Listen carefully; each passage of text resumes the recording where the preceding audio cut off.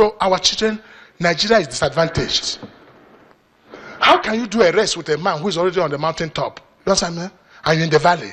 That's with us and America and United Kingdom, developed country. They say, on your marks, go. How can you be running a man who is already on the mountaintop? Of course, you know you fail. So Nigeria must devise a new means completely of solving our problems, rather than this following every day. After they finish with radio, we'll copy that radio. They finish with a transmitter of 100 years, we'll go to that one. When they finish with analog, 100 years later, we'll join analog. We have to leapfrog now and join them where they are, whether we are qualified or not qualified.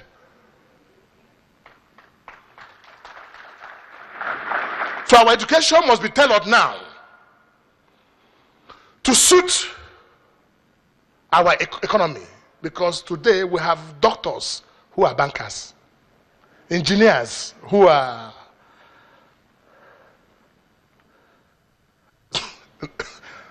who are not mechanics. So we have challenges in this country. There are some of the changes Nigeria should expect. But when Buhari embarks on these changes, you hear Nigerians again shouting. Thank God the man is not a man you can move. I hope you have to hear him first before you know where he's going. He will keep quiet and listen to you. When you finish, if you say, "To, go back." But he must do that. So he's a focused leader. We need a leader like that now. Even his presence alone will tell you to behave well. When the man came here and went through the traffic light one day without passing it, all the governors started obeying traffic light. That's leadership. He's not the leader you go and say, have you ever had somebody went to Buhari to give him money? Go now. So things have begun to work well. Change have started. But I'm talking about those changes that we need to address a bit to help. But the most important one, if I talk about corruption, is agriculture. Our brothers from the north, you have a role to play. The north can feed the whole of this nation. In 1960s, agriculture was the mainstay of our economy. It gave us over 70% of employment and over 75% of foreign reserve. Today, oil came and deceived all Nigerians. Today, who are we? Oil-dependent nation. Imo State depend on, my local government depend on Imo State. Imo State depend on federal government. Federal government depend on oil. Depend. And yet we say we are independent. Nigeria is only a political independent nation by expression, but economically we are still dependent. Our youth is only in Nigeria you see young boys. It's only in Nigeria you see young boys roaming around the streets chewing sugarcane. In China you see their colleagues running without clothes, going to factory, contributing to the economic development of their state. And when those boys produce toothpick, we import it here. I'm sure change will stop importation. 100%. We will not die.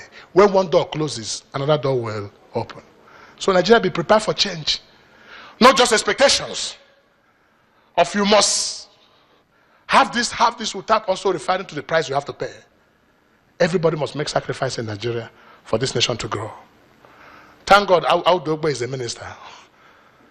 And he's a man who has been preaching about this agriculture for so long. I hope he will bring it to bear, and I know he will do it.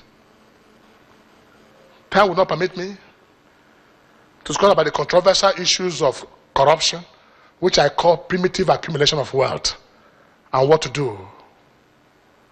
Time will not permit me to talk about prevention rather than cure in our security pursuit. Now we're addressing the issue of this Mossab in the southeast before it gets out of hand. That's what is called prevention. In anything in life, prevention is cheaper than fighting. Time will not also permit me to go out at the other critical areas. But let me say this while I exit for this time. I have some few minutes to say, with all this said, my greatest joy is that the right leader has emerged.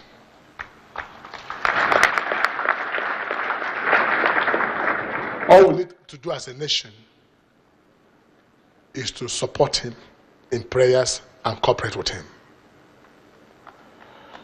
We must see this government as our own, irrespective of political party affiliation. It's not a government of APC for APC. It's a government of Federal Republic of Nigeria for Nigeria. And this is a new spirit with which I speak to you. But I believe that in the next couple years to come, and I had wished that President Buhari will continue in this way, and I pray this right direction has started, telling Nigerians the truth, no matter how bitter it is. Because I learned he spoke in India, and some people were wagging tongues because he said the truth. Before we'll plaster, deceive Nigerians. Buhari will not deceive you. He will tell you as it is. That's the change that represents. I believe that very soon, not distant from now, this our green flag, green, white, green, will fly over America. Couple years to come, fly over India, over Singapore, over Germany, commanding the commerce of those areas. I know that one day, not too far again from now, hope our youth again will no longer claim other nationalities. They will hit their chest and say they are Nigerians. It's my prayer that one day we shall all sit in the table of brotherhood and sing that old national anthem. Though tribe and tongue may differ, in brotherhood we stand. Though I believe that one day, that though we came in, with due respect to our founding fathers, we came into this restaurant of Nigeria where we saw a billboard, eat everything, for our forefathers have paid for it. Unfortunately, they didn't pay all for us. But we're now eating, drinking the oil. Shortly again, as we're exiting from that door, we shall see a new billboard, which is say, pay for the future generation. We have to make sacrifice. Sacrifice now and now too. But I believe in all this, Nigeria again will be a great nation. And we'll have a cause to sing, Arise, O compatriots. God bless you.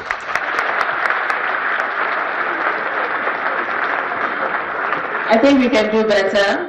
A better round of applause for the man, Owele Rochas Okorocha. We can do better than that. We can do better than that until he gets to his seat. All right, thank you very much. You can now sit. Grand Commander of the Nigerian masses, we salute you, Your Excellency. Thank you very much. We have, with the permission of Mr. Chairman, we'll take the discussion and we'll make it very brief. In the spirit of how we do it on Radio Nigeria, 60 seconds is a lot of time. Time is money. We have two discussants and I will be inviting them. We'll also have some reactions from the floor, and we will take the reactions as they come. First on the chat to discuss is former Vice Chancellor of Benue State University, Mrs. Charity Angwe. Please welcome her. Ma'am, give me the permission to say, like we see on radio, you have 60 seconds.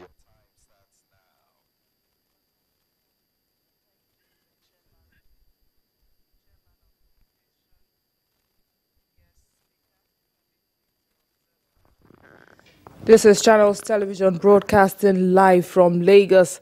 That's the much we can take on the lecture on managing change in a democracy. We go back to our regular programming now, and coming up next is Business Incorporated.